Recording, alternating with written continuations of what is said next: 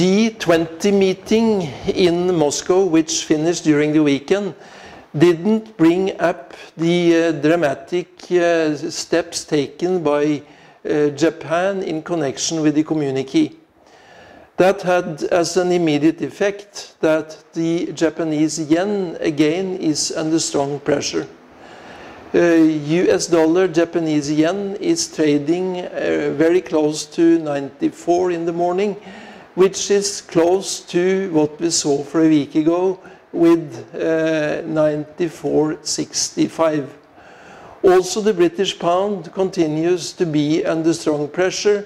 It went beyond 155 this morning and is starting to trade very close to 154.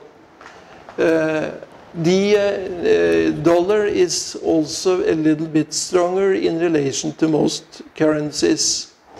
When the stock markets open in Asia this morning, the Japanese market jumped 2.4%, and saw its highest levels in a very long period of time. The strong Japanese Nikkei is a result of the fact that it's now expected that the Japanese yen would continue to lose then terrain against both the dollar and other currencies. This had banks and export industries to boom. Otherwise, in Asia today, the MSCI for the Asian Pacific was more or less flat. Australia was up.